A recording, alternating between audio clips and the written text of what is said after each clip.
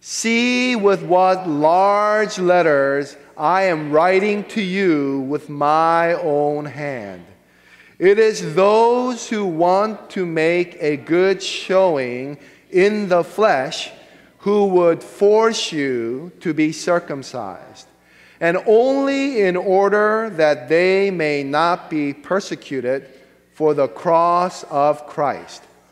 For even those who are circumcised do not themselves keep the law, but they desire to have you circumcised, that they may boast in your flesh. But far be it from me to boast, except in the cross of our Lord Jesus Christ, by which the world has been crucified to me, and I to the world. For neither circumcision counts for anything, nor uncircumcision, but a new creation. But as for all who walk by this rule, peace and mercy be upon them and upon the Israel of God. From now on, let no one cause me trouble, for I bear on my body the mark of Jesus. The grace of our Lord Jesus Christ be with your spirit, brothers and sisters. Amen. Amen.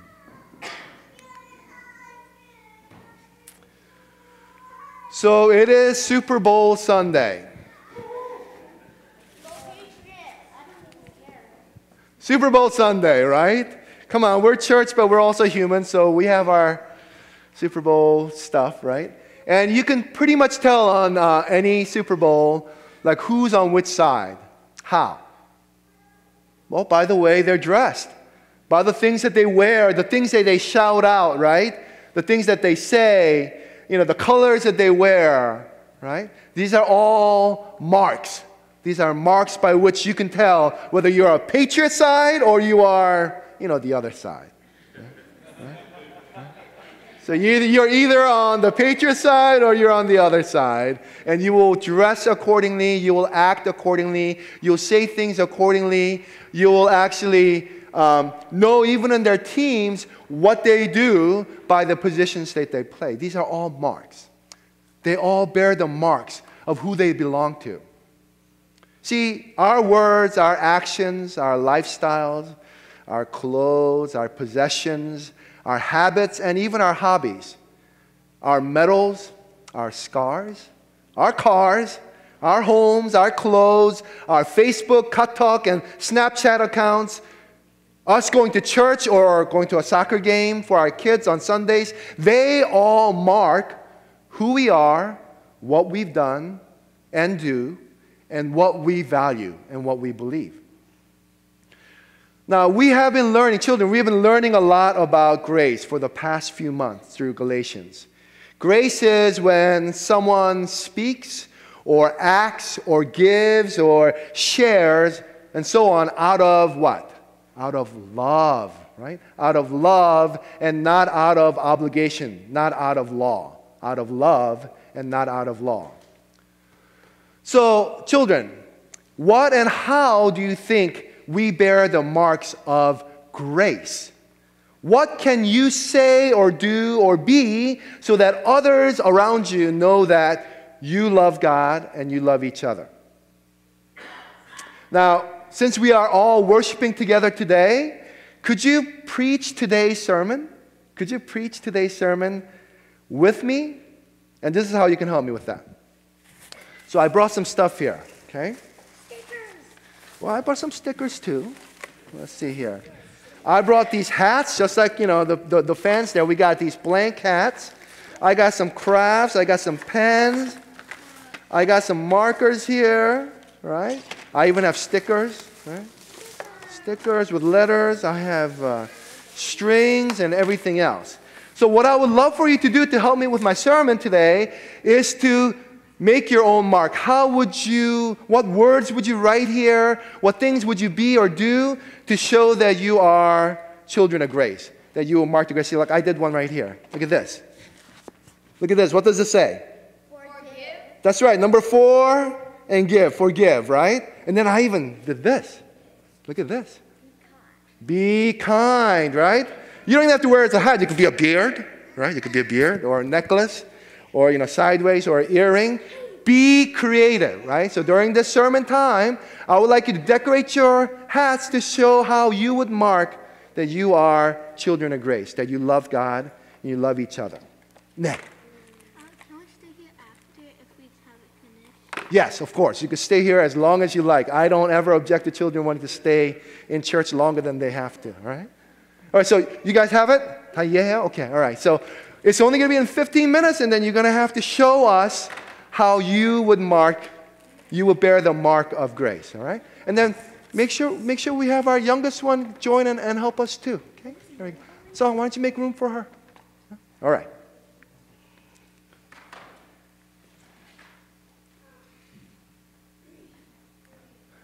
So we have lots of marks that show or tell who we are, what we've done or what we do, and what we believe, what our priorities are. Even our handwritings are marks. That's why Paul in verse 11 today says, "See with what large letters I am writing to you with my own hand." These days we don't write. We don't write with our own hands that much, right? No, we text, right? We katok, we Snapchat, we Twitter, we email, or we just tell Siri or Alexa to write a message for us and send it, right? Very few of us these days actually write with our hands. But we sometimes do, because there's nothing like a handwritten letter or note to someone that says, "I care so much about you, and I care so much about what I'm writing to you about today." See, Paul didn't always write his letters with his own hands. He often used his own voice recognition app. So Paul also used a very ancient and reliable voice recognition app, otherwise known as a scribe.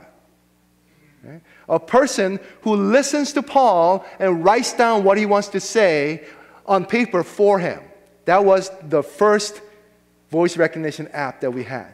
Right? So he would usually dictate and somebody would write those letters. But to the Galatians were falling away from the gospel of grace and embracing the mark of the law that we've been talking about, the mark of the flesh, circumcision. And this was so concerning and heartbreaking to Paul that he wrote with his own hands and in big letters so that everyone gathered around could see the mark of Paul's own hand. Paul's handwritten letter marked his utmost desire that we take up the cross and bear the marks of grace. That we take up the cross and bear the marks of grace. So I'd like to talk about marks and grace in two ways. Number one, we still desire the marks of our flesh out of sin and out of fear. We still desire the marks of the flesh out of sin and out of fear. So number one, we still desire the marks of the flesh out of sin and out of... Did I say number two already? Oh, I'm sorry. So number two, we must take up the cross and bear the marks of the grace. I did say that, didn't I? No, I didn't? Okay, so number two, we must take up the cross and bear our marks of grace. All right? So number one, we still desire the marks of the flesh out of sin and out of fear. Those who were insisting that all the Christians in Galatia be circumcised, they wanted those new Christians to wear a mark. But it was not the mark of the grace of Christ. It was rather the mark of our bondage to the laws, our bondage to our flesh, our bondage to our own futile efforts and works and possessions that could not and would not save us or give us eternal life in God. And why would these folks insist on this mark of the flesh, the mark of our own works? Verse 12 says, it's because they want to make a good showing in their flesh, and in order that they may not be persecuted for the cross of Christ. Meaning, they were afraid. They feared being rejected and hated, looked down upon, persecuted by the rest of the world for their belief. And to be honest, we also have these fears about the world when we believe in Christ. Especially if you happen to be one of the first to believe in Jesus among your family or your friends or in your community or in your workplace. Thoughts go in our head, fears like, oh man, everyone that I love, that I was part of, they're going to think that I am stupid, that I have gone nuts. And we kind of have, right? At least if we look at the world standard. They're going to think that I'm stupid, I've gone nuts, that I've actually turned my back on them, I've abandoned them. What if they laugh at me, make my life miserable, ostracize me, will have nothing to do with me? Oh, okay, maybe I'll just pretend to be the same as I always have been, the same old me around them, and then I can sneak off to church on Sundays, and I could be very Christian among other Christians, then it'll be fine. Those are the fears that we have of rejection and hate for the belief and the faith that we have in Christ. But it's not only fear that drive us to put on the marks of our flesh, try to blend in with the world. We also do it out of our sinful pride. We do it out of our sinful pride. Thank you, God, for saving me, but step back, because I can take it from here. I got this, Papa. I'm going to show everyone that I am now a holy and pure and law-abiding citizen of the kingdom of God.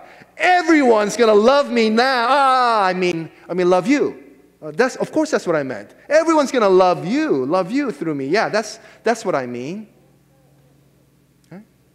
예수님, 살려주셔서 고맙습니다. 구원해 주셔서 고맙습니다. 이제 그냥 보기만 하세요. 내가 얼마나 거룩하고 아름답고 양반처럼 살 수 있는지 그냥 보고만 계세요.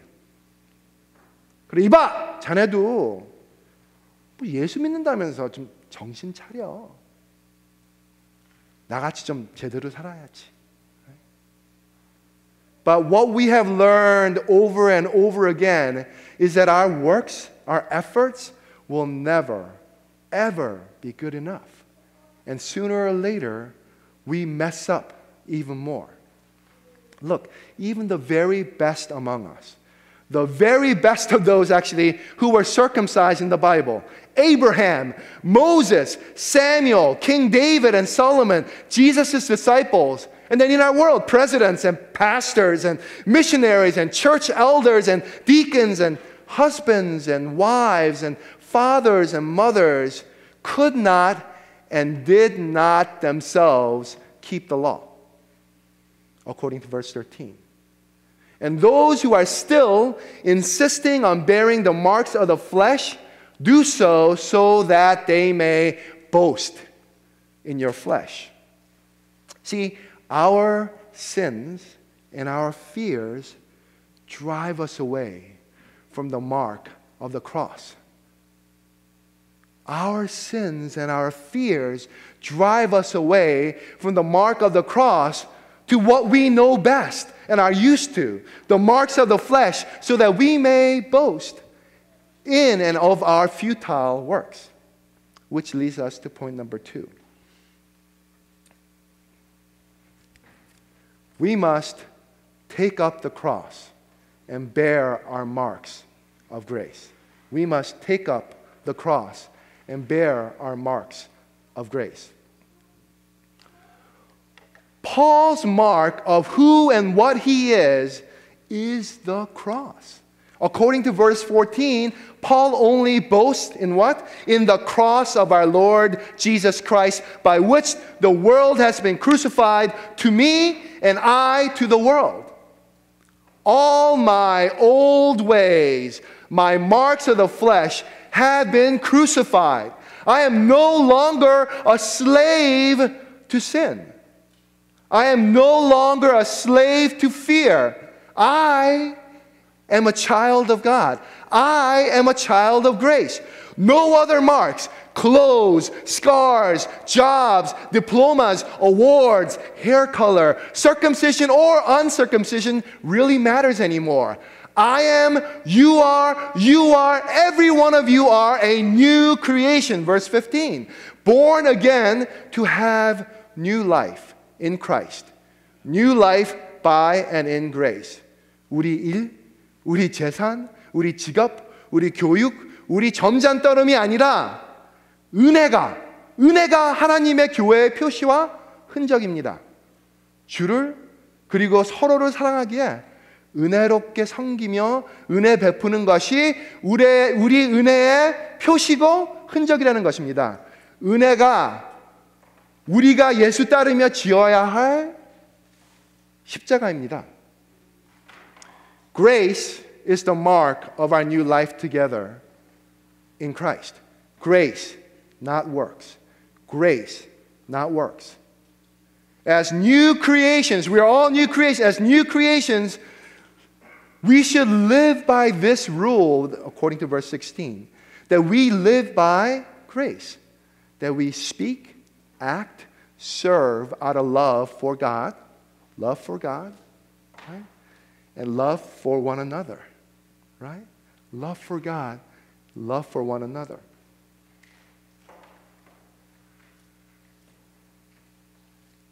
Why?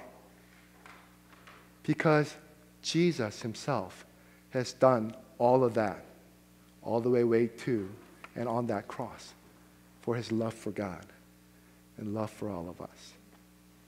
The cross was the mark of everything then vile and shameful and painful and sinful. And Jesus bore it all so that the cross will be his and our mark of grace. Our mark of grace. So what could be the marks of Jesus that Paul says he bears on his body in verse 17 today? If you read the book of Acts and Paul's letters, you would be able to imagine all the scars on his body and on his mind, actually, as he traveled throughout the world, proclaiming and sharing the grace of Christ, the gospel of grace, often hungry, alone, tired, sick, imprisoned, beaten, stoned, and left to die. But Paul bore them all and did them all out of love for God and for others. 바울도 은혜의 복음을 위해 많은 욕, 핍박, 손해, 창피, 아픔, 배신, 어려움, 고난 다 당했습니다. 그러므로 바울은 많은 예수의 흔적을, 은혜의 표시를 입으며 십자가를 지었습니다. Paul, empowered by the Holy Spirit, preached and lived and served, suffered in grace. Paul also bore the marks of Jesus, the cross. This is amazing grace, the ultimate mark of grace. And we who follow Christ must also bear the mark of this amazing grace, out of love for God and love for one another. All right, children, I know that it was a short time, but wherever you are, would you be willing to share with us some of your marks of grace? It's okay, come on up. All of you guys come on up and show your marks.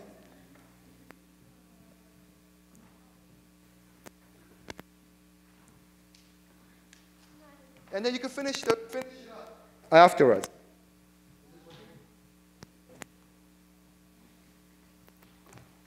Testing? Okay.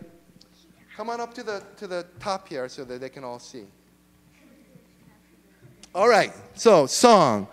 Wait, where's my mark? There it is. Okay. So, song, what is your mark? Could you show it to everyone and then? It's hope? Yeah. Okay. So, hope for you is a mark of grace? Yeah. Okay. Kayla, what Mine's about actually grace itself. you? Grace itself? That's a good mark, right? What about you? No, I forgot. It says it right here. Be Say kind. it again. Be kind. Be kind. All right. Guys, wear it so that we know like what it looks like. Forgive. Forgive. Forgive. Okay. Be kind. Be kind. Mental bonds. Mental bonds. Okay. Well, you're going to have to be more theologically, have some longer discussions about that. All right. So we're all wearing our marks of grace, right?